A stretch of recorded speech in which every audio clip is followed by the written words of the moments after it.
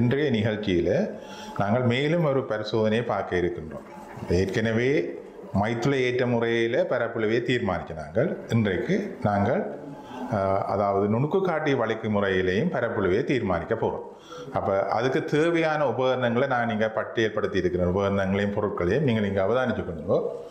அப்போ பொருட்களும் உபகரணங்களும் இங்கே பட்டியல்படுத்தப்பட்டிருக்குது. நுணுக்கு காட்டி வளைக்கி பெத்திரி கிண்ணம் அண்டது பெட்ரி டிஷ்ன்னு சொல்கிறோம். அது அனிமா கெமிஸ்ட்ரி லேப்லாம் இது இருக்கும், ஃபிசிக்ஸ் லேப்பில் குறைவு. என்னாலும் இது என்ன நல்ல ஈஸியாக இந்த ஸ்லைடை வைக்கலாம். முகவையை யூஸ் பண்ணுறாலும் யூஸ் பண்ணிக்கணுங்க, அதால் பிரச்சனை இல்லை. அடுத்தது 4 பீம் பேலன்ஸ். அப்போ 4 பீம் பேலன்ஸ்ன்றது உங்கள்கிட்ட இருக்கு முன்னா 4 beam balance triple beam balance 4 beam balance தான் நாங்கள் இங்கே பாவிக்க வேண்டி கிடக்குன்னா பேலன்ஸ் பண்ணுறதுக்கு.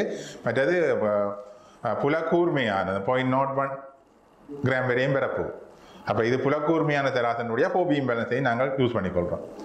அடுத்தது வேணியர் டெக்குமானி நுண்மானி கணிச்சி ஐதான சோடியம் கரைசல் ஐதான நைட்ரிக் அமில கரைசல் தூய நீர். இப்போ இது என்னதுக்கன்னு உங்களுக்கு கிளியாக விளங்கிக்கொள்ளும். இது ரெண்டாவது ப்ராக்டிக்கலுக்கு வர்றோம். என்ன இந்த பகுதியில் இப்போ 3-4 ப்ராக்டிக்கல் பார்த்துட்டோம். எல்லாத்துக்கும் கண்ணாடியை கழுவ வேண்டி கிடக்கு, இல்லாட்டி பரப்பளவே மாறுபடும். தூயதாக வச்சுருக்கோம். அடுத்தது கம்பி துண்டுகள். சரிதானே? அப்போ இந்த பரிசோதனை அமைப்பை பார்க்க முதல் நாங்கள் ஒரு ஸ்லைடு ஒன்றை தண்ணிக்குள்ளே வைக்க அதில் எப்படி விச தொழிற்படும்ன்றது எங்களுக்கு முதல் தெளிவாக இருக்கும். இந்த ஸ்லைடு ஒன்று நீருக்குள்ளே வைக்கப்படைக்க எப்படி அதில் விளிம்பின் படியே பரப்புழுவே தொழிற்படும்ன்றது தெளிவாக இருந்திருக்கும். அப்போ என்ன நடக்குமெண்டா, நீங்கள் ஒரு பாத்திரத்துக்குள்ள நீருக்குள்ள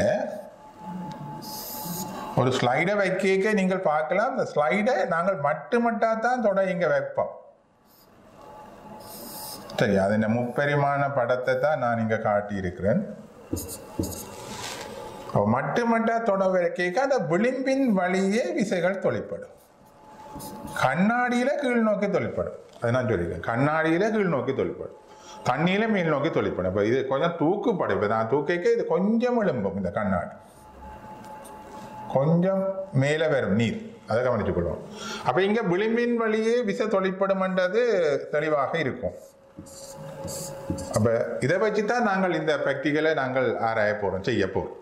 அப்போ இங்கே நாங்கள் இது இந்த நீளத்தை ஏ என்றும் இந்த விளிம்பிட்ட நீளத்தை ஏ என்றும் இப்போ இதுதான் கொள்கையாக அமையுது. இதை பி என்னும் அமைச்சமெண்டா, இந்த ஸ்லைடின் தடிப்பை நாங்கள் பி என்னும் வச்சமெண்டா, இதில் இந்த ஸ்லைடில் தொழிற்பட மொத்த பரப்புழுவை விசை எப்படி வரப்போகுதுன்னு சொன்னால் ஏற்கனவே சில பேர் T into A, அது இந்த ஏன் அப்படி எத்தனை இருக்க போகுது? இங்காலே இது இங்கே 2 பரப்பு இருக்கும். இது முப்பரிமாணத்துக்குன்னா இப்படி ஒன்றும் இருக்கும், இப்படி ஒன்றும் இருக்கும். இங்காலே முறை இருக்கும், இங்காலே முறை இருக்கும். அதோட எவ்வளோ பிஏ போல இங்காலே முறை பி அங்காலே முறை. அப்போ T into A into 2 ஒன்று வந்திருக்கு. சக T into B into 2 ஒன்று வந்துருக்கு. இதுதான் நாங்கள் தொலைப்படுற மொத்த பரப்புழுவை விசையாக அமையும். அப்போ இதை சமப்படுத்துறதுக்கு ஒரு நிறைய நாங்கள் அங்கே வைக்க போகிறோம். அங்கே நாச்சட்ட தெராசில் அது மேலதிக நிறையா இருக்கும். அதை நான் விளங்கப்படுத்துகிறேன், எம்ஜி என்று போட்டுக்கோம். இப்போ இந்த அடிப்படையில் தான், இந்த கொள்கை அடிப்படையில் தான் நாங்கள் இந்த பரப்புழுவை விசையை தீர்மானிக்க போகிறோம், இந்த நுணுக்கு காட்டி வழக்கு முறையில். சரியோ? அப்போ இதுக்குரிய உபகரண ஒழுங்கமைப்பு நான் உங்களுக்கு காட்டுறேன். இப்போ இதுதான் உபகரண ஒழுங்கமைப்பாக இருக்கும். இதுதான் நாச்சட்ட தெராசு, இதுதான் அந்த பெட்ரி டிஷ். அந்த நாச்சட்ட தெராசில் ஒரு தட்டம் இருக்குது. அந்த தட்டத்தில் தான் நாங்கள் இந்த தண்ணியோடு இதை வச்சுக்கொள்வோம். சரிதான், பெட்ரி டிஷ்ஷு. உண்மையாக இது முதல் கீழே நெல்லாக இருக்கும், அடியில் நெல்லாக இருக்குது. இதை கீழே கொண்டு வரலாம், நல்லா இதை மூவ் பண்ணலாம். இதில் இப்போ கீழே கொண்டு வந்துட்டு முதல் நீங்கள் என்ன செய்கிறீங்கன்னா கவ்வியை போட்டு இந்த நுணுக்கு காட்டி வழக்கியில கவ்வியை போட்டு, சரி அதில் அந்த கவ்வி கிளிப் இருக்கும் உங்களோட லேப்புகளில், அந்த கிளிப்பை போட்டுட்டு அதில் கம்பிகளில் கட்டி அந்த நுணுக்கு காட்டி வழக்கிய முதல் இந்த நாச்சட்ட தெராசில் தொங்க விடும், புயத்தில் தொங்க விடும். அந்த புயத்தில் தொங்க விட்டு போட்டு நீங்கள் இந்த நாச்சட்ட தராசை பேலன்ஸ் பண்ணணும். அதாவது இந்த வெயிட்டை அசைச்சு எவ்வளவுத்தில் இந்த ஸ்லைட் பேலன்ஸ் பண்ணப்படுகிறது என்று அறியும். ஏற்கனவே முதல் நீங்கள் நாச்சட்ட தராசின் பூச்சியை குறிக்க செட் பண்ணி இருக்கணும், சரிதானே? பூச்சியை குறியில செட் பண்ணி இருக்கணும். அதுக்கு இதால தான் செட் பண்ணுறது. அது இதெல்லாம் நான் சொல்லலே ஏனென்றால் ஏற்கனவே நாச்சட்ட தராசை பற்றி உங்களுக்கு பரிச்சயம் இருக்க மாட்டேன், நான் இதில் கதைக்காம விடுறேன். ஆனால் இதுகளெல்லாம் தெரிஞ்சிருக்கணும். நாச்சட்ட தராசு பூச்சியை குறிக்கும் முதல் செப்பம் செய்யப்பட்டிருக்கும். அதுக்கு பிறகு நாங்கள் நிறைய அளக்க வலிக்கிறோம். அப்போ நாங்கள் நாச்சட்ட தராசை பூச்சியை குறி செட் பண்ணி போட்டு தான் இந்த ஸ்லைடை அப்படி கம்பியை போட்டு கிளிப்பை போட்டு கம்பியால் தொங்க விடுவோம். அப்போ தொங்க விடையக்க முதல் பேலன்ஸ் பண்ணுவீங்க. இது உயர்ந்துடும். இந்த இதில் வெயிட்டை நகர்த்தி நாச்சட்ட குட்டிகளை வெயிட்டை நகர்த்தி இந்த ஸ்லைட் எவ்வளவு நிறையன்றதை, ஸ்லைடும் இந்த கம்பிகளும் எவ்வளவு நிறையன்றதை நீங்கள் அளந்து விடுங்க. அப்போ அந்த நிறைய அளந்து விடுங்க, சரிதான்? அந்த நிறைய அளந்து விடும். அளந்த பிறகு என்ன செய்வீங்கன்னு சொன்னால், பிறகு இந்த தண்ணியோடு இருக்கிற இந்த நீரை மெதுவாக உயர்த்தி இந்த ஸ்லைடின் அடிப்பாகத்தை தொட வைக்கும். ஸ்லைடை தாழ விடக்கூடாது. தண்ணிக்குள்ள தாழ விட்டால் என்ன நடக்குமெண்டா மேலுதைப்பு தொழிற்பட்டு, அதை கவனிக்கும். அப்போ ஸ்லைடை தாழ விடக்கூடாது, மட்டாக நீர் பெறப்போட தொட வைக்கும். அப்போ அந்த உடனே இந்த தராசின் பேலன்ஸ் மாறுபடும். அந்த உடனே தராசின் பேலன்ஸ் மாறுபடும். அப்போ உடனே என்ன செய்யணும்டா, நீங்கள் டக்குன்னு திருப்பவும் பேலன்ஸ் பண்ணணும். அந்த நிறைகளை அகற்றி பேலன்ஸ் பண்ணணும். அந்த வெயிட்டை குறிச்சுக்கொள்ளும். குறிச்சா இந்த ரெண்டு நிறைகளுக்கு இடையில இருக்க வித்தியாசம் தான், இந்த ரெண்டு நிறைகளுக்கு இடையில இருக்கிற வித்தியாசம் தான் எங்களுக்கு இந்த பரப்புழுவியால தொழிற்படுற விசையாக இருக்கு. அப்போ பரப்புழுவியால் தொழிற்படுற விசையாக இருக்குமெண்டேக்கு நாங்கள் அங்கே ஏற்கனவே அந்த கொள்கையில் பார்த்து நாங்கள் தானே அதுக்கு சமப்படுத்தி இந்த பரப்புழுவியை தீர்மானிக்கக்கூடியதாக இருக்கு. அப்போ இதுதான் இந்த பரிசோதனையில் நாங்கள் கவனிக்க வேண்டியது. அப்போ இந்த பரிசோதனையில் கவனிக்கப்பட வேண்டிய விடயம் என்னன்னு சொன்னால், இந்த முகவையை உயர்த்தி மெதுவாக இந்த வழுக்கியில் தொடத்தக்க அடி பரப்பை தொடத்தக்கதாக செய்வோம். அப்போ தான் எங்களுக்கு பரப்புழுவை தொழிற்படும், இல்லாட்டி மேலிதைப்பும் தொழிற்பட வலிக்கிட்டு. அப்போ இங்கே நாங்கள் இதை பார்த்தோம்னு சொன்னால், அந்த செய்முறை ஒழுங்கை நான் சொல்லி இருக்கிறேன். அப்போ நுணுக்கு காட்டி வழுக்கியை சுத்தம் செய்கிறது. அதுக்கு இந்த சோடியம் ஹைட்ரேட் கரைச்சல், நைட்ரிக் கரைச்சல் மற்ற சுத்தமான நீரை பயன்படுத்தி நீங்கள் வழுக்கியை துப்புரவு செய்து கொள்ளலாம். துப்புரவு இல்லாட்டி எங்களுக்கு பிரச்சனை வரும். அது ஏற்கனவே தெரியும் நான் உங்களுக்கு. அடுத்தது நுணுக்கு காட்டி அமைப்பில் காட்டியவாறு தொங்க விட்டு தராசை சமநிலைப்படுத்தி அளவிட்டு எடுத்துக்கொள்கிறேன். ரெண்டாவது ஸ்டெப் என்ன செய்கிறோம், தராசை நாங்கள் சமநிலைப்படுத்தி எடுத்துக்கொள்கிறோம் அளவிட்டு. இப்போ அதுக்கு முதல் விருப்பம் உண்டா தராசை பூச்சியை செப்பம் செய்த ரெண்டும் ஒரு செய்முறை ஒழுங்கு உண்டா போடலாம், விருப்பம் உண்டு. அதுக்கு அடுத்ததாக நாங்கள் நீர் கொண்ட முகவையை உயர்த்தி ஸ்லைடை தொடப்பணும், அடிப்பரப்பு தொடப்பணும். இப்போ அந்த நேரம் பாசிப்பை எடுத்துக்கொள்ளணும், நாச்சட்டு தராசின் பாசிப்பை எடுத்துக்கொள்ளணும். அப்போ மீண்டும் தராசை சமநிலைப்படுத்தி அளவீட்டை குறித்து கொள்ளல். இது வழுக்கியின் நீளத்தை அளக்கிறோம். என் ஏபி அளக்க வேண்டி கிடக்கு. அப்போ வழுக்கியின் நீளத்தை அளத்தல் என்று சொன்னால் அதில் கவனிக்க வேண்டிய விஷயம் என்னென்னா, இந்த வழுக்கியை பார்க்க இந்த வழுக்கின நீளம் கூடவா. இதுக்கு நீங்கள் நான் 2 வித நகர் போட்டிருக்கிறேன். ஒன்று வேணியர் எடுக்கிமானி, மற்றது நுண்மானி திரிச்சுக்கணும். 2 போட்டிருக்கேன். தேவையான உபகரணங்கள் அதை பார்த்தீங்கன்னா தெரியும். தேவையான உபகரணங்கள்ல வேணியர் எடுக்கிமானியும் இருக்குது, நுண்மானி திரிக்கணிச்சியும் இருக்குது. 2 இருக்குது. அதை கவனிச்சுக்கொள்ளும். அப்போ அந்த 2 இருக்கின்றபடியால் அதுக்கு ஏற்ற மாதிரி நீங்கள் இதை பாவிச்சு கொள்ளணும். ஏ அளக்கிறதுக்கு வேணியர் எடுக்குமானியை பயன்படுத்தும், சரிதானே? பி அளக்கிறதுக்கு நுண்மானி திரிக்கணிச்சம் படைக்கணும். ஏனென்றால் அப்போதான் நாங்கள் இந்த வழுக்களை குறைச்சு கொள்ளலாம். 2 வெளிவண்ணிக்க வித்தியாசம். அப்போ வெளிவண்ணியை குறைஞ்சதுன்னா திருத்தமாக அளந்து கொள்ளலாம், வழுக வீதம் குறை. இப்போ அதுக்காக வேண்டி நாங்கள் இதை பெரிய நீளத்தை வேணியர் எடுக்குமானியாலேயும் சிறிய நீளத்தை அகலத்தை வழுக்கின்ற அடிப்பு மிகவும் குறுகியதாக இருக்கும். அப்போ அதை நாங்கள் நுண்மானி திரிக்கணிச்சாலும் வளர்க்கிறது நல்லது. அப்போ இதுதான் இந்த ப்ராக்டிக்கலில்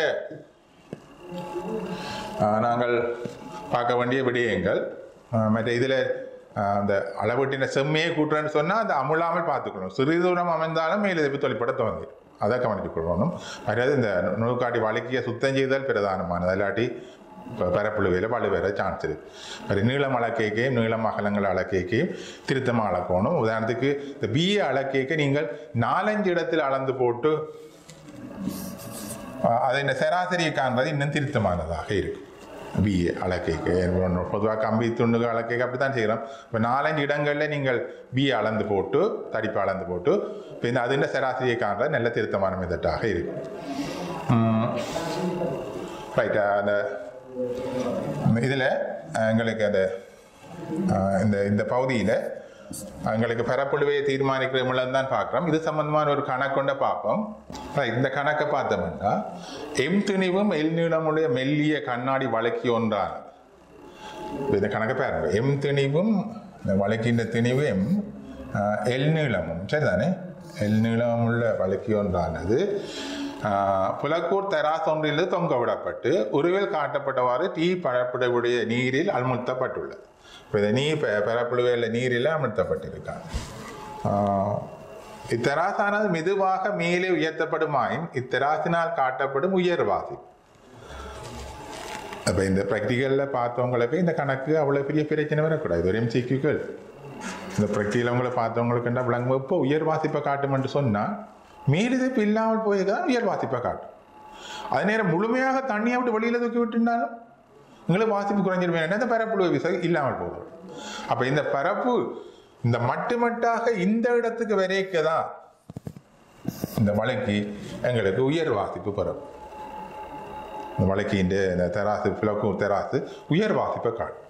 அப்போ இந்த இதில் பார்க்க இங்கே பார்த்தீங்கன்னா தெரியும் 2TL எம்ஜியோட கூட்டுப்படும். எம்ஜி வந்து ஸ்லைடுன்னு நிறை.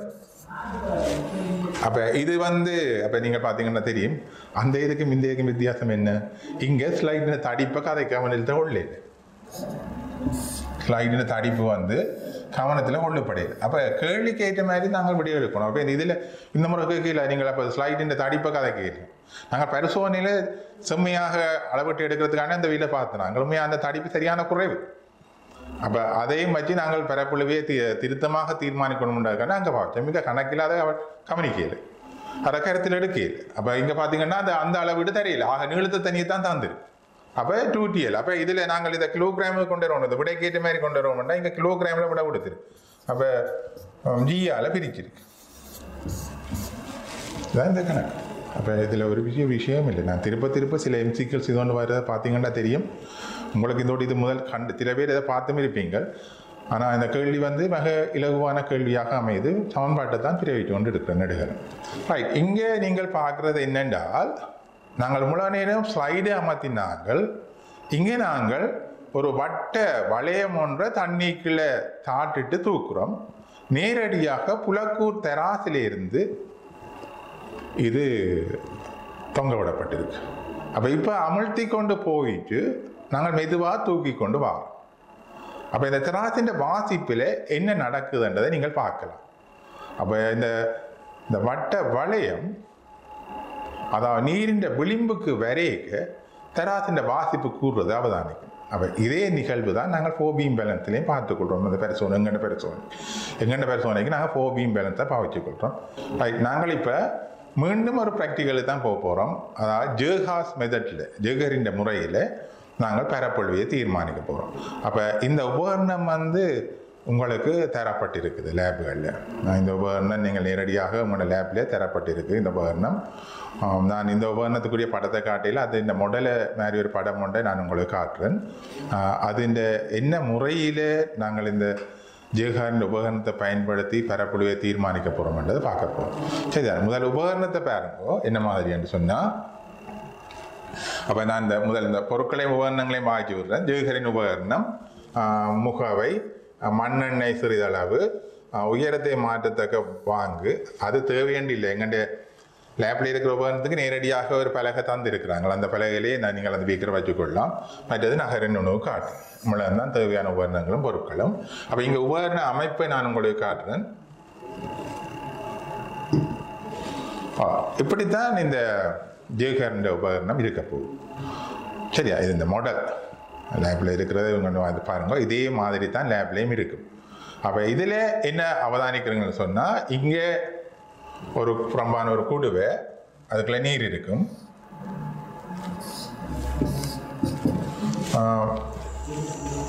அங்கால இன்னொரு முகவை, இந்த முகவைக்குள்ள தான் நீங்கள் பரப்புழுவையை தீர்மானிக்கிற இந்த சி என்ற முகவைக்குள்ள தான் பரப்புழுவையை தீர்மானிக்கிற திரவத்தை விடுவோம். பட் இங்கே சியா காட்டுப்படுறது மைற்றுல குழாய். ஆனால் எங்கன லேப்பை பொறுத்த வரைக்கும் மைற்றுல குழாய் பாவிக்கையில் நீங்கள் அந்த உபகரணத்தை பார்த்தா தெரியும். எங்கன லேப்பில் இருக்கிற உபகரணத்துக்கு வந்து எங்களுக்கு அதில் ஒரு அந்த குழாய், கண்ணாடி குழாய் வந்து அந்த நுனி வந்து கூராக இருக்கும். இந்த துவாரம் மைத்துளை உடையதாக இருக்கும். கொஞ்சம் அகலமான குழாய் கிட்ட நுனிக்கு வரைக்க கூராக வரும். சிறிய துவாரத்தை உடையதாக வரும். அப்படி இல்லாமல் நேரடியாக மைத்துளை குழாயையும் இப்படியும் பயன்படுத்தலாம். இங்கே இதை சீயன்ற போட்டு மைத்துளை குழாயையும் பயன்படுத்தலாம். நீர் அதில் பொருத்தலாம் மைத்துளை குழாய். சரி தானே? அதால் பிரச்சனை. ஏன்னா துவாரம் சிறிதாக இருக்கணும். திரவத்துக்குள்ள போகிற துவாரம் வந்து சிறிதாக இருக்கும். அப்போ இங்கே மைத்துளை குழாய் பயன்படுத்தப்பட்டிருக்கு. அப்போ இங்கே உண்மையாக என்ன நடக்குதுன்னா, இந்த கொள்கையை விளங்கணும் என்னென்னா, இப்போ நார்மலாக நாங்கள் இதுக்குள்ள தண்ணியை திறந்து விடைக்கு இந்த திரவ மட்டம் உயரப்போகுது. சரியோ? அப்ப இந்த திரவ மட்டம் உயரப்போகுதுன்னு சொன்னா என்ன நடக்க போகுதுன்னு சொன்னா, இந்த வழி ஒன்று அசைவு ஏற்பட போகுது.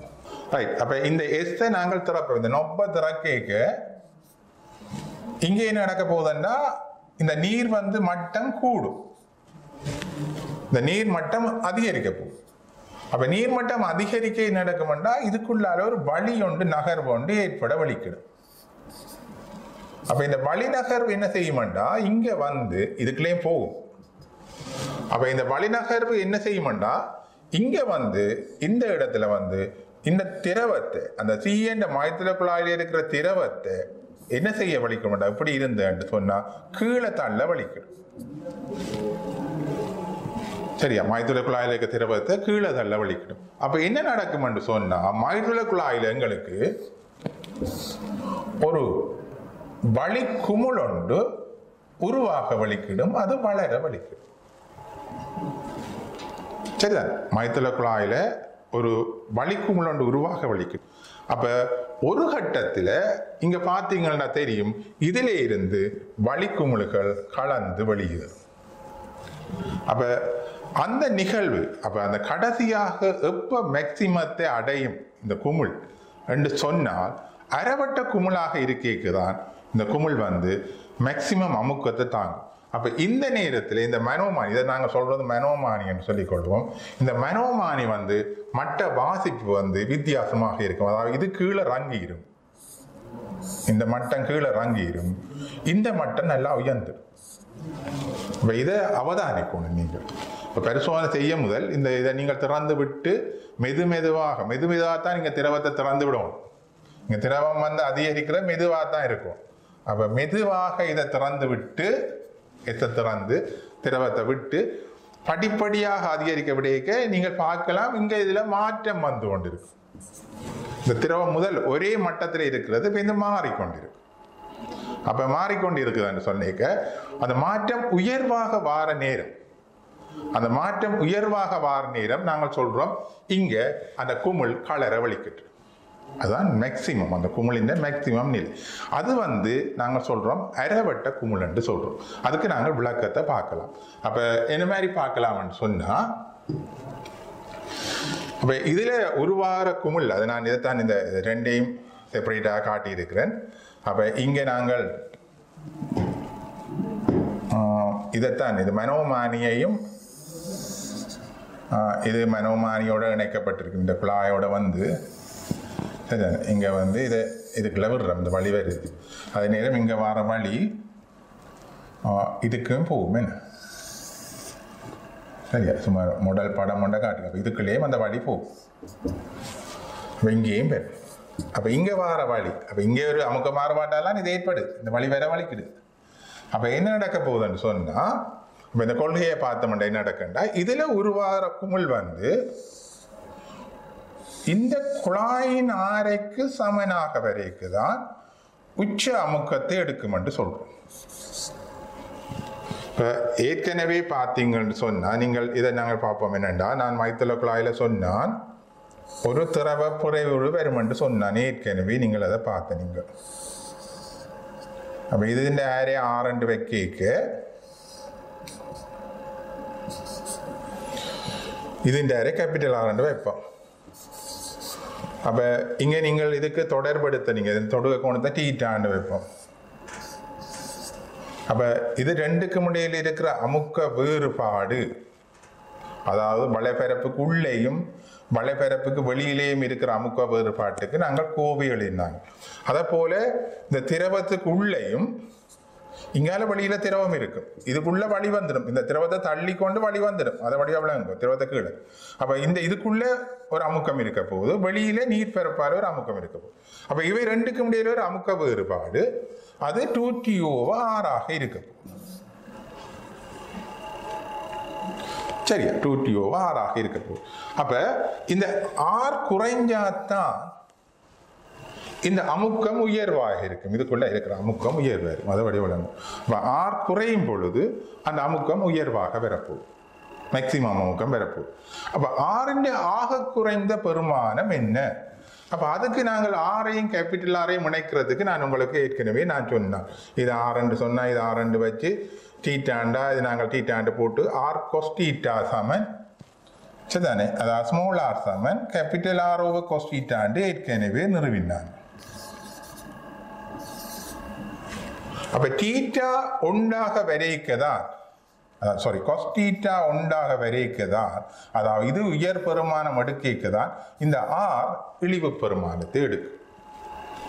அப்ப ஆரின் இழிவு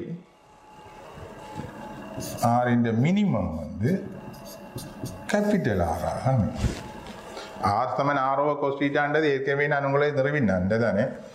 அது விருப்பம்டா இந்த இது தொடுக கோணம் தீட்டாண்டு போட்டு இப்படி போட்டு இது கேபிட்டல் ஆர் இது ஆர் சாரி இது ஆர் ரெண்டு பேரும் மழை வேற பண்ணபடியா இதில் போட்டு தீட்டாண்டுடைய 90 மைனஸ் தீட்டா அப்போ இது வந்து தீட்டாண்டு போட்டு ஆர் கொஸ் தீட்டா சமன் கேபிட்டல் ஆர் ரெண்டு போட்டு தான் இப்படி எடுத்தினாங்க. சரிதானே, அது ஏற்கனவே நான் உங்களோட பழைய இதில் பாருங்க செய்துகள். அப்போ இதில் தீட்டா ஒன்றாக வரைக்கும் ஆர் மினிமம். அப்போ ஆரின் மினிமம் வந்து கேபிட்டல் ஆருக்கு சமனார். அப்போ அதுதான் நான் சொல்கிறேன் இது ஒரு அரைவட்ட குமிழாக போக இந்த மாய்த்துள்ள குழாயில் அரைவட்ட குமிழ் வரைக்க எங்களுக்கு குமிழ் உடைகிற நிலைமைக்கு வந்தோம். அதுக்கு மிஞ்சி இந்த குமிழ் அமுக்கத்தை தாங்க. அப்ப அந்த நேரத்தில் இங்கே அவதானிச்சா இங்க மட்ட வேறுபாடு உச்ச மட்ட வேறுபாடாக அமையும். சரியா, உச்ச மட்ட வேறுபாடு. அப்ப நீங்கள் அவதானிச்சு கொண்டு இருக்கணும். முதல் கொஞ்ச நேரம் பரிசோதனையில கொஞ்ச நேரம் விட்டு செய்து பார்த்தோன்னு இருக்கணும். பார்த்தோன்று கேட்க உச்ச மட்ட வேறுபாடு இப்ப வருதுன்றதை அவதானிக்கும். அப்ப உச்ச மட்ட வேறுபாடு வந்தோடனே நாங்கள் சொல்ல போறோம் அந்த நேரம் தான் குமிழ் கலருது. அப்ப இதுக்கு ஒரு கோவை அமைச்சம் என்று சொன்ன அப்ப நான் இதை அழிக்கிறேன். இதற்கு அழிச்சு போட்டு இதுக்கு இருக்கிற கோவையை என்னென்று அமைக்கலாம் என்று பார்ப்போம்.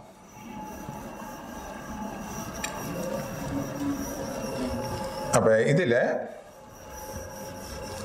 இப்ப உங்களுக்கு கடைசியா விளங்கிலின் அடிப்படையில இது வந்து இப்ப நான் முடிவா சொல்லலாம் அரைக்குமுளாக வந்துட்டு அதுக்கு இனி விளக்கம் தேவையில்லை.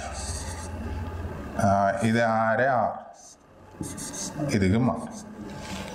அப்ப இதுக்குள்ளே அமுக்கத்தை P2 கொண்டு வைப்போம். இது இங்கே ஒரு திரவ மட்டத்துக்கு கீழே தான் இருக்க போகுது. அது இந்த ஆழத்தை H1 என்று வச்சுக்கொள்வோம். சரி, இந்த ஆழத்தை H2 என்று திரவ மட்ட உச்ச மட்ட வேறுபாட்டு ஆழத்தை H2 என்று வச்சுக்கொள்றோம். அப்ப இங்க நான் இதை உங்களுக்கு குறிச்சு காட்டுறேன்னு சொன்னா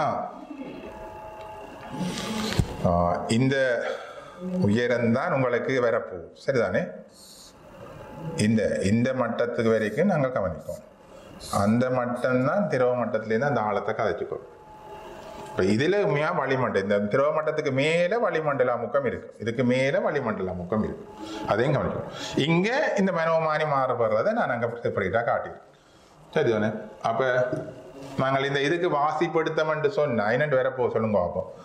இதுக்குள்ளே இருக்கிற அமுக்கம் தான் இந்த P1 அமுக்கமாக வரப்போ. இதெல்லாம் ஒரே நிகழ்வு. அங்கே பார்த்தீங்கன்னா தெரியும், கவனிச்சுக்கணும். ஒரே அமுக்கமாக தான் இருக்கும். இங்கே இருக்கிற அமுக்கம், இந்த வழி இதுக்குள்ளே இருக்கிற இந்த நேரம் நீரை தள்ளி விட்டுரும் வெளியில், ரெண்டும் வந்து ஒரே அமுக்கமாக இருக்கும். அப்போ இதுக்குள்ளே இருக்கிற அமுக்கம் என்னென்று சொல்லலாம். இதில் வழி அமுக்கம் P0 என்று வச்சமாண்ட வளிமண்டல அமுக்கம் சக H2 இன்டு ρ2G அல்ல ρ1G. ഇതിൻ്റെ അടർത്തി D என்று வச்சிருந்தோம்னா P0. அப்போ இந்த P2 எழுதிக்கொள்ளலாம். P0 சக H2DG என்று சொல்லிக்கொள்ளலாம். இந்த மட்ட அமுக்கம் இதில் வர அமுக்கம் தான் இதிலேயும் பேர். பின்ன அது அமுக்கம் அப்படியே வந்து இங்கே வரும். P0 + H2DG என்று வரும். D என்றது இந்த திரவத்தின் அடர்த்தி.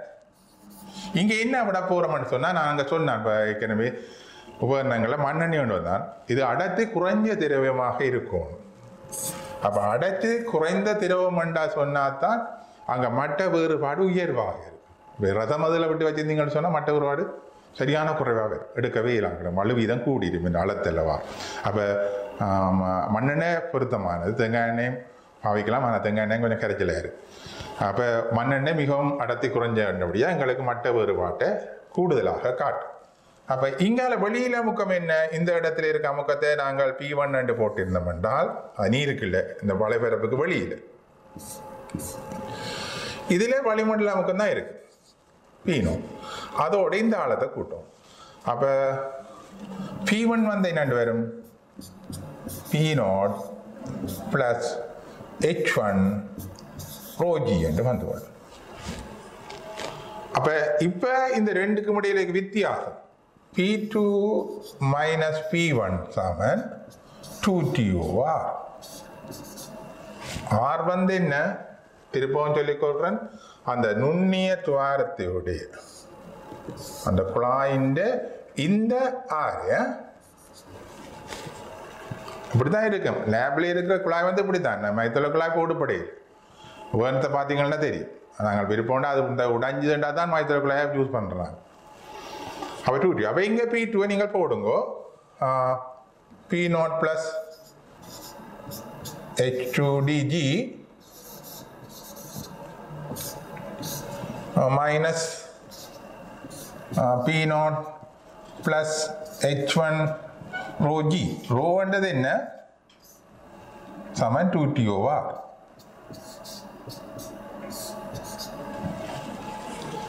ரோ என்றது இந்த இதுக்குள்ள, அதாவது இந்த சிறிய பரப்புழுவை காணப்பட வேண்டிய திரவத்தின் அடர்த்தி, பரப்புழுவை காண வேண்டிய திரவத்தின் அடர்த்தி ரோ என்று. டி என்றது மனோமானி திரவத்தின் அடர்த்தி. ரெண்டும் தெளிவாக உங்களுக்கு இருக்கும். அப்ப இங்க நீங்கள் இதுல நீங்க சுருக்கி எடுக்க என்ன வர போகுது? இதை சமன்பாட்டை நான் எழுதினேன் என்று சொன்னால் H2DG இதுதான் கொள்கையாக அமைப்பு. H2DG minus H1 rho G சமன் 2TOR. அப்ப இந்த கோவையை வச்சுதான் நாங்கள் பரப்பொழுவையை தீர்மானிக்க போறோம் இந்த ஜேகார்ட்ஸ் மெத்தட். சரிதானே? அப்ப இந்த முறையில இதை எப்படி அடைஞ்சமன்றது உங்களுக்கு தெளிவாக விளங்கணும்னு நினைக்கிறேன். இந்த அதாவது ஒரு நீங்கள் இதுல பிரதானமான முடிவு ஒரு குழாயில மைத்திர குழாயில உச்சமாக அமுக்கம் தாங்குறேன்டா அது அரைவட்ட குமிழாக அமைக்கணும். அந்த முடிவை நீங்கள் எத்தனையோ கணக்குகளில் பார்க்கலாம். நான் இப்போ ஒரு கணக்கும் செய்து ஆடுறவங்க. அப்போ இதுதான் முடிவுன்னொடனே நாங்கள் இதில் பரிசோதனை செயல்முறைகளை பார்க்கலாம். நாங்கள் பரிசோதனை செய்கை வழியை பார்க்குறோம். வெளிமானி எம்மினோடு மண்ணெண்ணெயை விடணும். அதுங்க எங்கள் வெளிமானிக்குள்ள எப்தான் வெளிமானி அதுக்குள்ள மண்ணெண்ணெயை விடணும். மைத்துள குழாயில் நுனியில் சிறிய துவாரத்தோட குழாயின் கீழே பரப்புல தீர்மானிக்கப்பட்ட திரவம் முகவையில் எடுக்கப்பட்டு குழாயின் கீழ் வைக்கப்படும். குழாய் நிலைக்குத்தாக அமைந்திருத்தோம். அப்ப இதை பாருங்க, சி என்றதான் அந்த இங்க மைத்துள குழாய் மாதிரி தான் காட்டியிருக்கு. ஆனால் அது குழாய் வந்து நுனியில கூரான குழாயோட இருக்கும். அதை நிலைக்குத்தாக அது ஃபிட் பண்ண வேண்டி இருக்கும் ஒரு ரப்பர் குழாயால. அப்போ அதை நிலைக்குத்தாக அமையுமாறு நீங்கள் பார்த்துக்கொள்ளணும். நிலைக்குத்தாக வரணும். அது ஒரு சரிஞ்சிருந்தா பிரச்சனை வரும் அமுக்கம் பார்க்கறதுக்கு எல்லாம். அடுத்தது செங்கோணத்தில் வளைக்கப்பட்ட ஊசியின் முனை திரவப்படத்தை தொடத்தக்கதாக குழாயுடன் இணைக்கப்படல் வேண்டும்.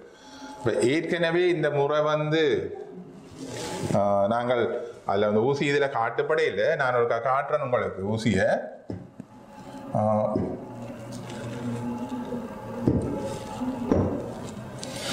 இந்த ஊசி வந்து இதில் இணைக்கப்பட வேண்டும். சரி, அந்த சியோட தொடுக பிறப்பில் இடக்கணும். ஏனென்றா அந்த ஆழத்தை அளக்கணுமல்லோ, H1 அளக்கணுமல்லோ. அப்போ அதுக்காக வேண்டி இந்த ஊசி ஒன்று அதில் இணைக்கப்பட வேண்டி கிடக்கு. அதுதான் நான் சொல்கிறேன்.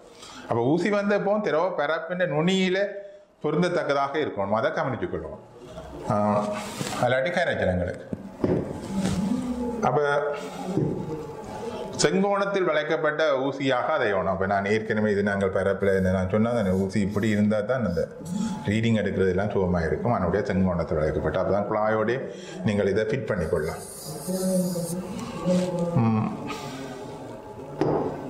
அடுத்தது டீயில் உள்ள நீரான திரு எஸ்ஸினை மெதுவாக திறப்பதன் மூலம் குடுவை WUக்குள் செலுத்தப்படும். முறை நான் சொல்லிட்டேன், திருப்பவும் இருக்க வாதிச்சிருக்கிறேன். இப்போ டீயில் உள்ள நீர் வந்து எஸ்ஸை திறப்பதன் மூலம் WUக்குள் செலுத்தப்படும் சொல்லியிருக்கேன். அதான் குறியீடுகள் போட்டிருக்கிறேன். அப்போ எஸ்ஸை திறக்கிறதால டீயில் உள்ள நீர் வந்து WUக்குள்ளே போகும். அதாவது தான் மெலிமாலை உருவாகும் உயர் திரவ மட்ட வேறுபாடு நகர் நுணுக்காட்டியை பயன்படுத்தி அளக்கப்படும். அப்போ அந்த மெலிமானியில் உருவாகிற அமுக்க வேறுபாடு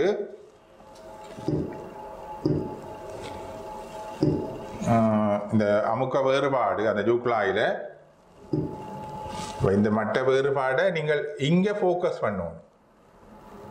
சரியா, இந்த இடத்த ஃபோக்கஸ் பண்ணணும். அப்போ அதுக்கு என்னென்னா 2-3 தரம் அவதானிச்சா தான் எந்த மட்டம் பெறையும் இந்த குமிழ் உடைஞ்சுடைஞ்சு வெளியேறிக்கொண்டிருக்கு. அப்போ 2-3 தரம் அவதானிச்சிங்கன்னா தான் எந்த கீழ்மட்டம் பெறையும் போகுது. அப்போ அந்த இடத்துக்கு ஃபோக்கஸ் பண்ணி நகர நுணுக்காட்டி ஃபோக்கஸ் பண்ணி அந்த இடத்த ரீடிங் எடுக்கும். பேருந்து திருப்ப உச்சத்துக்கு கொண்டு போய் அப்படி நகர நுணுக்காட்டிய மேல் மட்டத்துக்குரிய ரீடிங்கை எடுக்கும். இப்போ இது மைத்துள குழாயில் அதனுடைய மட்டம் அவ்வளோ பெரிய மாறுபாடாக இருக்காது, ஒரே கிடமட்டமாக தான் காணப்படும். இந்த மனோமீட்டர் டியூப் வந்து மைத்துள குழாய் இல்லை. அப்போ அது ஒரு சும்மா சாதாரணமாக நாங்கள் நேராக அவதானித்து கொள்ளலாம். அப்போ ட்ராவலிங் மைக்ரோஸ்கோப்பால் அப்போ அந்த 2 மட்டத்தையும் அளந்து அந்த ரீடிங் கிட்ட இருக்க வித்தியாசம் தான், அந்த நகர நூலுக்கான வித்தியாசம் தான் இந்த H2 அதை தெரிஞ்சிருக்கும். கீழே ஃபோக்கஸ் பண்ணணும். ஏன்னா அந்த வாசிப்பு அநேகமாக 10 சென்டிமீட்டருக்குள்ளே வாரபடியாக தான் நாங்கள் அப்படி நகர நுணுக்காட்டியை பயன்படுத்துகிறோம். ஏனென்றா சிறிய நீளங்களை அளக்கிறதுக்கு நாங்கள் இதில் தான் பயன்படுத்தணும். இப்போ மீட்டரோட்டை பயன்படுத்தினோம்னு சொன்னால் வலுவேற பார்க்கும். அப்போ அதுக்காக தான் நாங்கள் நகர நுணுக்காட்டியை பயன்படுத்தி கொள்கிறோம். இந்த வாசிப்பு மிகவும் குறைவாக இருக்கு. அப்போ ரைட், அப்போ நாங்கள் இந்த நகர நுணுக்காட்டியை பயன்படுத்தி தான் இந்த உயர் மட்ட, அதாவது மனோமீட்டரில் ஏற்படுற உயர் மட்ட வேறுபாடு H2 தீர்மானித்து கொள்ளணும். அடுத்ததாக நாங்கள் பார்த்தோம்னு சொன்னால் இந்த H1 அளக்கிறது. அப்போ H1 அளக்கிறேன்னு சொன்னால் நாங்கள் இந்த ஊசியின் முனை திரவ பரப்பில் இருக்கு. அப்போ முதல் மெதுவாக அந்த கிண்ணத்தை ரிமூவ் பண்ணிடணும். தண்ணியோடு இருக்கிற அந்த கிண்ணத்தை பெஞ்சண்டா இதுக்கு தாண்டி தான் நாங்கள் அந்த அட்ஜஸ்டபிள் பெஞ்ச், அதாவது செப்பன் செய்யக்கூடிய வாங்க யூஸ் பண்ணுறது. ஏன்னா ஈஸியாக ஸ்க்ரூவால் சமைத்துறது மூலம் அதை கீழே நகர்த்தி மாற்றிக்கொள்ளலாம். அப்போ மாற்றி போட்டு இந்த இடத்துக்கு ஃபோக்கஸ் பண்ணுவோம். நகர நுணுக்காட்டிய ஊசியின் கூர்பகுதிக்கு ஃபோக்கஸ் பண்ணணும். அதுதான் நம்ம திரவ மட்டம், மேல் மட்டம், திரவத்தின மேல் மட்டம். பிறகு அடுத்து அப்படியே அந்த குழாய் இருந்திருக்குன்னு தான். இப்போ இதை நாங்கள் இதை கீறி முடித்தா இப்படி வந்து இங்கே நுனிக்கு இருக்கும். நாங்கள் இப்போ ரிமூவ் பண்ணிட்டாங்க இங்கே பார்த்துருது. அப்போ அதுக்கு ஃபோக்கஸ் பண்ணோம். அப்போ இதில் தான் திரவம் இருந்தது. பிறகு இந்த நுனிக்கு ஃபோக்கஸ் பண்ணும். ட்ராவலிங் மைக்ரோஸ்கோப்பை இதுக்கு இந்த இடத்துக்கு ஃபோக்கஸ் பண்ணும். ஃபோக்கஸ் பண்ணிக்க அப்போ நாங்கள் ஒன்றிலேருந்து ஒரு வாசிப்பை கலக்கிறதுனால இந்த H1 நாங்கள் தீர்மானித்து கொள்ளலாம். எவ்வளவு ஆழத்தில் அந்த நுனி, இந்த குழாயின் நுனி இருந்தது என்று தீர்மானித்து கொள்வோம். அதுக்கும் நாங்கள் நகர நுணுக்காட்டியை தான் பயன்படுத்தி கொள்வோம். அப்போ அப்படின்றா தான் நாங்கள் அதை திருத்தமாக கண்டதாக இருக்க வேண்டும். இந்த அளவீடுகள் எல்லாம் அநேகமாக 10 சென்டிமீட்டருக்கு குறைவாகத்தான் இருக்கும். அப்போ இதை வாய்ச்சி போட்டு இதுக்கு பிறகு என்ன செய்கிறோம் என்று சொன்னால் எங்களுக்கு தேவையான அளவீடு என்னன்னு சொன்னால் நீங்கள் பார்க்குறீங்கள் தானே. அதாவது H2 dg minus H1 ρg சமன் 2T/R. அப்போ பரப்பளவை தீர்மானிக்கிறதுக்கு H2வையும் H1ஐயும் கண்டுட்டோம். அது அடர்த்திகள் எங்களுக்கு தரப்பட்டிருக்கும். சரியா, திரவத்தின் அடர்த்தியும் தரப்பட்டிருக்கும், மனோமானிகளை விடப்பட்ட திரவத்தின் அடர்த்தியும் தரப்பட்டிருக்கும். அப்போ எங்களுக்கு இங்கே மிச்சம் தேவையானது வந்து இந்த R. இப்போ ஆரை தெளிவாக விளங்கி கொள்ளுங்கோ. அந்த கூரான அதை கலத்தி, அந்த ரப்பர் டியூப்லேருந்து கலத்தி அதை ஒப்சர்வ் பண்ணுவோம். அதை இங்கால ஒரு கம்பி இங்கே அது நான் ஏற்கனவே நகர நுணுக்காட்டி அணைக்கிற மாதிரி அளக்கலாம். இப்போ இதை இப்படி திருப்பணும், கிடையாக கொண்டு வரணும். இதை பார்க்க இப்படி தானே இருக்கும் இருபரிமாணத்தில். அதை இப்போ கிடையாக திருப்பணும். ஒரு நகர நுணுக்காட்டில் கிடையாக ஒழுங்குபடுத்தி போட்டு அதில் விட்டத்தை அளந்து அரையை காணும். கிடைவட்டத்தையும் அடைந்து லக்குத்து விட்டத்தையும் அடைந்து சராசரியாக அரையை கண்டுகொள்ளும். அப்போ இவ்வளவு தான் இதில் நாங்கள் செய்ய வேண்டியது. முகவிடம் திரவம் அகற்றப்பட்டு குழாயின் நுனிக்கு நகர நுணுக்காட்டியை குவியப்படுத்த அளவீடு எடுக்கப்படும். இந்த இதில் அந்த குழாயின் விட்டமும் அளக்கப்படுறது குறிக்கப்படணும் என்ன. அப்போ அதையும் நீங்கள் போடுவோம். அடுத்ததாக நீங்கள் அதில் போட்டுக்கொள்ளுவோம். அதாவது மெல்லிய துவாரத்துடைய குழாயின் விட்டம் நகரின் நுணுக்காட்டி மூலம் அளக்கப்படணும். அப்போ இவ்வளவு தான் செய்முறையாக வருகிறது. அப்போ இவ்வளவு செய்முறையை நீங்கள் ஒழுங்காக பார்த்துக்கொள்வோம். அப்போ இதுதான் ஜேகாஸின் மெத்தட். அப்போ நான் இதுக்கு திருப்பேருக்கா வாரேன். என்ன இது ஒரு பெரிய ப்ராக்டிக்கல் என்றபடியா இதான உபகரண ஒழுங்கமைப்பு. ஆக்சுவலாக இது வந்து ஒரு படத்துக்கு தான் போட்டுருக்கு. எங்கள்ட உபகரணத்துக்கு வித்தியாசமாக இருக்கும். என்னென்றால் இந்த மைத்துள்ள குழாய் வந்து அந்த மெல்லிய துவாரத்துடைய குழாய் வந்து உண்மையாக ஒரு டெஸ்ட் டியூப்புக்கெலாம் இருக்கு. அப்படியே சொல்லணும் உங்களுக்கு, ஒரு டெஸ்ட் டியூப்புக்கெலாம் இருக்கு. சரியோ, ஏனென்றா இதுக்கெல்லாம் இந்த திரவத்தை விட்டு நாங்கள் இந்த பரப்புழுவையே தீர்மானித்து கொள்வோம். அந்த டெஸ்ட் டியூப் மாதிரி இருக்கு. அதை வந்து நாங்கள் பெயிண்ட் ஒரு தொட்டிக்குள்ள வச்சிருப்போம். ஏனென்றா நீர் தொட்டிக்குள்ள வச்சிருப்போம். ஏனென்றா இந்த நீரை சூடாக்குறதன் மூலமாக வெவ்வேறு வெப்பநிலையில பரப்பொழிவையை தீர்மானிக்கிற அந்த ஜேகாஸ் மெத்தட்டின் பிரதானமான ஒரு அம்சமாக அமையும். வெவ்வேறு வெப்பநிலையை பரப்பொழிவையை தீர்மானிக்கலாம். நாங்கள் சொன்னால் பரப்பொழிவு வெப்பநிலையோட மாறுபடும். அப்போ இந்த வெவ்வேறு வெப்பநிலையை தீர்மானிக்கிறதுக்காண்டி இந்த அமைப்பு வச்சிருக்கு. இந்த வழியில் இதை சூடாக்கி இங்கே கலக்கி இல்லாமல் இருக்கும். நாங்கள் வெவ்வேறு வெப்பநிலையில் பரப்பொழிவை தீர்மானிக்கலாம். சரிதானே? அப்போ அதையும் கவனித்து கொள்வோம். இங்கே அந்த அமைப்பு இல்லை. அப்போ இதில் மனோமானிக திரவம் விடப்படணும். அது அடர்த்தி குறைந்த திரவமாக இருக்கணும்.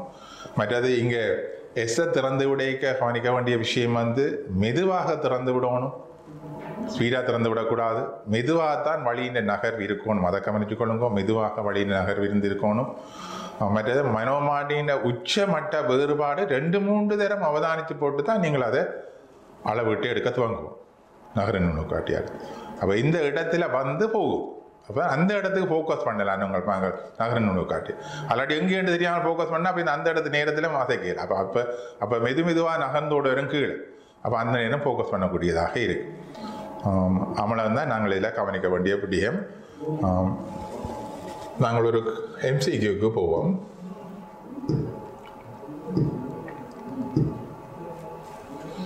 5 சென்டிமீட்டர் கல்வி பாருங்க 5 சென்டிமீட்டர் உயரமுள்ள ஒரு உருளை வடிவ உலோக பாத்திரத்தின் அடியில் 0.2 மீட்டர் ஆரை உள்ள ஒரு சிறிய வட்டத்துவாரம் உள்ளதா. அப்ப 5 சென்டிமீட்டர் உயரமுள்ள ஒரு பாத்திரம், அதன் அடியில ஒரு துவாரம் இருக்கு 5 சென்டிமீட்டர்.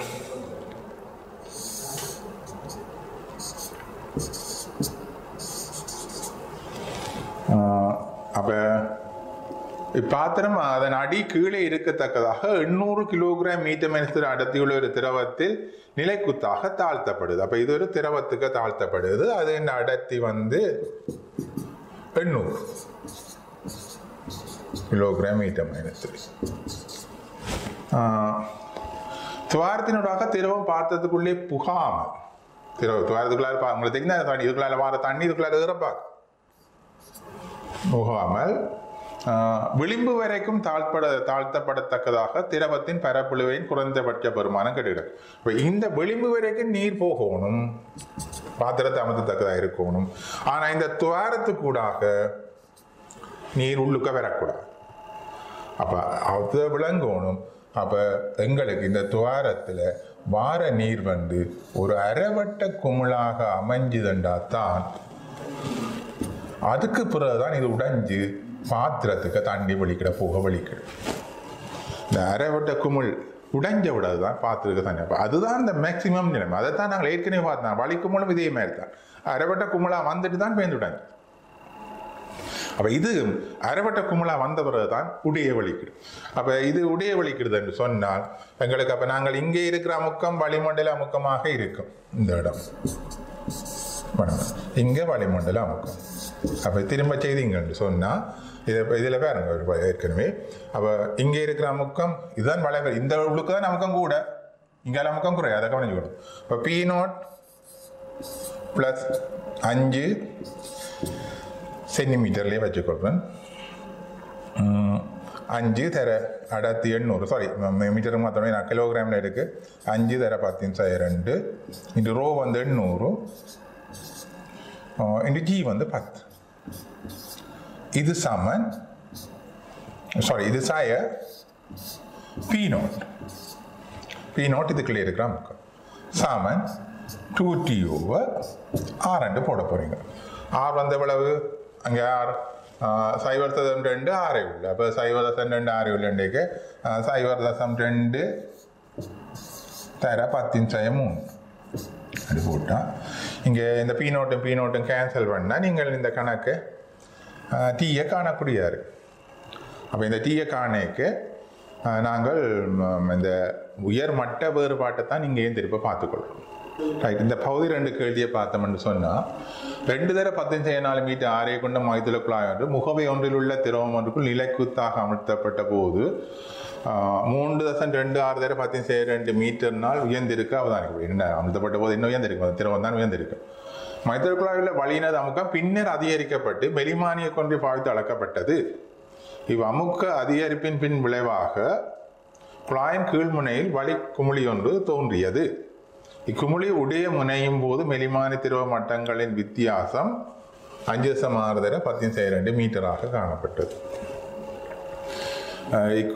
மைத்துல குழாயின் கீழ்முனை திரவ மட்டத்தின் கீழ் 2.10/2 மீட்டரில் உள்ளது.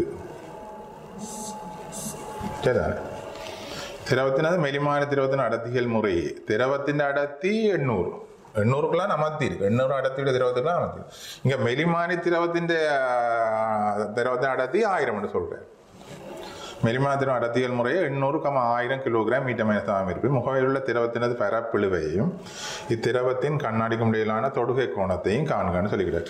அப்ப இதுக்கு நாங்கள் ஒரு படத்தை கீர்ணம்னா உண்மையாக இப்படித்தான் இருக்குது. முதல் படம் உண்ட சொன்ன அப்போ முதல்ல என்ன நடந்திருக்கும் என்று சொன்னா திரவம் திரவத்துக்குள்ள இது இந்த மைத்துல குழாய் அமிழ்த்தப்பட்டிருக்கு. அமிழ்த்தப்பட்டிருந்தா அங்க திரவம் ஏறி இருந்திருக்கும். சரிதானே, திரவம் உயரத்துக்கு ஏறி இருந்திருக்கு. அப்போ அதைத்தான் சொல்றாரு முதல்ல என்னண்டா 2.4 கொண்ட மையத்தில் குழாய் என்று முகவை ஒன்றுள்ள திரவம் நிலைக்கு பயன்படுத்தப்படும் போது உயர்ந்திருக்க அவதானிக்கப்பட்டு 3.62 தர 10 மீட்டர்னால் உயர்ந்திருக்க அவதானிக்கப்பட்டு. அப்போ இந்த திரவத்துக்கு 800 அடர்த்தியுள்ள திரவத்துக்கெல்லாம் அமிழ்த்தப்பட்டது. அப்போ இதை நாங்கள் அப்போ இதுக்கெல்லாம் அப்போ இங்கே இதுக்கு சோவை எழுதினோம்னா என்ன உயரம் 6 2 தர 10 3.2 தரம் 6 தர 10 2 3.26 தர 10 2 இந்த ஆரையும் தந்திருக்கு. நான் 2 போடுறேன். ஆரையும் தந்திருக்கு, குழாயின் ஆரையும் தந்திருக்கு. அப்போ இது தொடுவைக்கோணம் தீட்டாண்டு வச்சோம்னா நீங்கள் இதுக்கு ஒரு கோவையை எழுதி கொள்ளுங்கள். என்னண்டு 2t cos theta over r. இப்போதைக்கு h rho g என்று வைப்போம். அந்த பெருமானத்தை எழுதுறேன். h rho g என்று வச்சுக்கொள்கிறோம். ரோ வந்து 800, h தந்திருக்கு 3.26, g 10. இதில் ஆறும் தந்திருக்கு, டீயும் cos theta தான் தெரியும். பிறகு என்ன சொல்றாரு சொன்னா வழி அமுக்கம், அதாவது மைத்தள குழாயில் வழியினது அமுக்கம் பின்னர் அதிகரிக்கப்பட்டு வெளிமானி ஒன்றை பாவித்து அளக்கப்பட்டது. அமுக்க அதிகரிப்பின் விளைவாக குழாயின் கீழ்முனையில் வழி குமிழி ஒன்று தோன்றியுள்ளது. இக்குமிழி உடைய முனையும் போது திரவ மட்டங்களின் வித்தியாசம் வெளிமானி என்ற திரவ மட்டங்கள் 5.6 தர 10 மீட்டராக காணப்பட்டு. இப்போ நாங்கள் இதை இப்போ ஒரு படமாக்குறோம் இங்கால. இப்போ இதுதான் அந்த மைத்தள குழாய் இப்போ அமர்த்தப்பட்டது இருக்குது. சரியா, இதை மைத்தள ஏற்றம் இப்படி இருந்தாண்டு வைப்போம். அப்போ இதை நாங்கள் கீழே தள்ளி கொண்டு போகிறோம். அதே நேரம் அந்த அமுக்கத்தை வெளிமானியை பயன்படுத்தி இதுக்குள்ளார ஒரு அமுக்க அதிகரிப்பை ஏற்படுத்தணும் இந்த குழாயில். அப்போ இந்த திரவ மட்டம் கீழே இறங்கி கொண்டு போகும். இங்கே ஒரு பிறகு உருவாக வலிக்கிடுது. அப்போ இது மூலம் வழியாக வந்துடும். இந்த இடமெல்லாம் வழி வந்துடும், நீர் இறங்கிடும் கீழே. அப்போ இந்த மட்டத்துக்கு கீழே இந்த நுனியின் ஆழமும் தந்திருக்கிறார். அதே மாதிரி செய்கிறோம் என்று சொன்னால் இதே H1 என்று போடும். நாங்கள் ஏற்கனவே ஜெயகாஸ் மெத்தட்டை படித்து நாங்கள் தான். அப்போ அது இதே H1 என்று போடும். அப்போ உடைய முதல் இதில் இது உடைய முதல் என்ன நடக்கும், அரைவட்ட குமிழா வரும். அதாவது இந்த ஆரை தான் மைத்தள குழாயின் ஆரை, அந்த ஆரை உடையதாக வரும் இது. அப்போ அந்த நேரத்தில் மட்ட வேறுபாடும் தந்திருக்கு, எங்களுக்கு உயர் மட்ட வேறுபாடு தந்திருக்கிறார் H2. அப்போ என்ன எழுதுவீங்க, அப்போ இதுக்குள்ள வார அமுக்கம்தான் அப்படியே வந்து இங்கே வரப்போ, இங்கே வரையும் வரும். இப்போ இதில் இதுகள் இருக்கா, இங்கே வரையும் வழிதான் வரப்போ, இங்கால நீர் இருக்கப்போ. அப்போ இங்கே வளிமண்டல அமுக்கம் P0 போட்டோம்னா அதை ஜீகா செப்பரேட்டஸுக்கு எழுதின மாதிரி எழுதினோம்னா P0 + H2 dg தான் இந்த P2 ஆக வரும். இந்த அமுக்கம் தான் P2 ஆக வரும். மைனஸ் இங்கால பக்கத்துல இருந்து வாங்க, இதே வளிமண்டல அமுக்கம் தான் இருக்கும் P0 + H1 ρg தான் அந்த இடத்துல இருக்கும். இது 2TOR ஆக இருக்கும். ஆர் வந்து இன்னொரு கேபிட்டல் ஆர் போட போகிறேன். இந்த குழாயின் ஆரே கேபிட்டல் ஆர், ஒன்று ஸ்மால் ஆர் கதைக்கணும். அப்போ உங்களுக்கு இதில் பார்த்தீங்கன்னு சொன்னால் H2dg - H1 ρg = 2TOR. அப்போ இதில் எல்லாமே உங்களுக்கு தரப்பட்டிருக்கு. நீங்கள் பாருங்க, இப்போ கணக்கை பாருங்க, திருப்பி இருக்கா எல்லாமே தரப்பட்டு ஆறு அந்த இதுதான் கேபிட்டல் ஆர் போட்டு நான் இது முதல் பகுதிக்கு. ரெண்டாவது பகுதிக்கு இங்கே பாருங்க, உயர் திரவ மட்ட வித்தியாசம், இதைத்தான் நான் H2 கதைச்சினேன். உயர் மலிமானி திரவத்து மட்டங்களின் வித்தியாசம் H2 தரப்பட்டிருக்கு. மற்றது மைத்தள குழாயின் கீழ்முனை திரவ மட்டத்தின் கீழ் தந்திருக்கு 2.5 தர 10 அதுதான் H1, அதுவும் தந்திருக்கு. மற்ற மெலிமானி திரவத்தின் அடர்த்தி 800, அப்போ அதை நாங்கள் D என்று போட்டிருந்தாங்க, அதுவும் தரப்பட்டு. மற்றது 1000 அடர்த்தியும் தரப்பட்டிருக்கு. திரவத்தின் அடர்த்தி, மெலிமானி திரவத்தினதும் அடர்த்திகள். அப்போ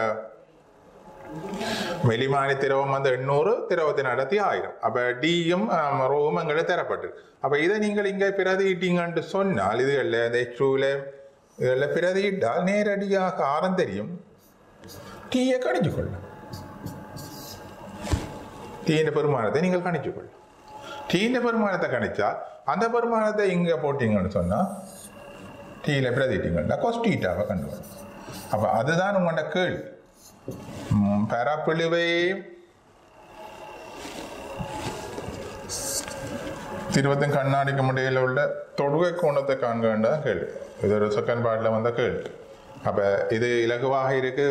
எங்கேயும் நாங்கள் ஜேகாஸ் மெத்தட்டின் 2 அமுக்க வேறுபாடுகள் வந்து 2TORக்கு சமனாக இருக்குன்றதை அப்ளை பண்ணியிருக்கணும். அதை திரும்ப விளங்குறதுக்காண்டி இதை செய்யணும். ஜேகாசின் மெத்தட் விளங்குறதுக்காண்டி அந்த பெர்சோனையில் வந்ததை தான் நீங்கள் அப்படியே வாங்கிக்கிறேன். இப்படி பல விதமாக கணக்குகள் வந்துருக்கு. நீங்கள் பார்த்தீங்கன்னா நான் 2010 அந்த மழை துளி விழாமல் இருக்கத்தக்கதாக ஏதோ குடையின் டெவலிலேருந்து விழாமல் இருக்கத்தக்கதாக என்று சொன்னால் அங்கேயும் அரைக்கோள துளியாக வந்துதான் உடை. அதை கவனிக்க அரைக்கோளமாக வந்துதான் இந்த துளி வெடிக்கும். அந்த நேரம் தான் மேக்சிமம் அமுக்கத்தை நாங்கள் பார்க்கலாம்.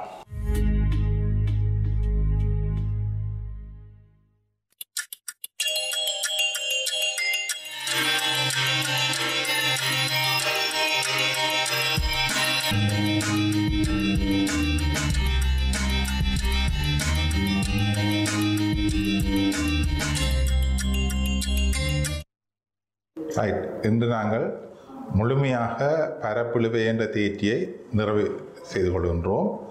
அத்துடன் இதன் மூலமாக அலகு 10 சடத்தின் பொறியியல் இயல்புகள் என்ற பகுதி முழுமையாக நிறைவு செய்யப்பட்டுள்ளது. அப்போ நீங்கள் இதில் பார்க்கலாம், கடந்த வருடம் இதில் ஒரு ஸ்ட்ரக்சர் பேப்பரில் முதலாவது கேள்வி வந்திருக்குது. அதனுடைய இதை கொஞ்சம் நீங்கள் திருப்ப பார்த்து இதில் வர கணக்குகளையும் எம்சிக்குகளையும் செய்து நீங்கள் இதில் முழு பயனையும் அடைந்து கொள்ளணும் என்று நான் கேட்டுக்கொள்கின்றேன். நன்றி, வணக்கம்.